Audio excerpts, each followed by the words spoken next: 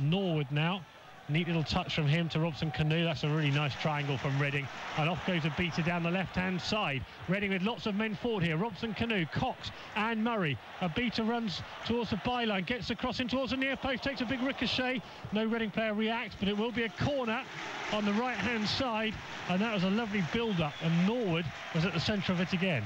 Here's Norwood's delivery from the right-hand side. Hector's there. Pearce wasn't far away. Penalty to Reading. Michael Hector was barged over inside the 6-yard box. Referee saw it. He's now surrounded by Norwich defenders. Bennett is involved. Also there was Johnson. Johnson was shown a yellow card for the shove on Michael Hector. And Reading have a penalty.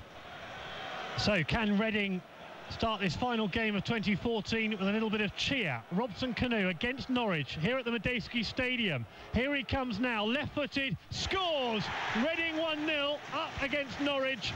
Big cheer from the Reading fans. Robson-Kanu celebrates the penalty won by Michael Hector from that corner, and Robson-Kanu just rolls it pretty calmly to John Ruddy's right, not far to his right.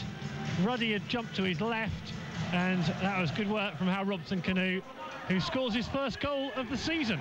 Well, hopefully that'll just kickstart his season.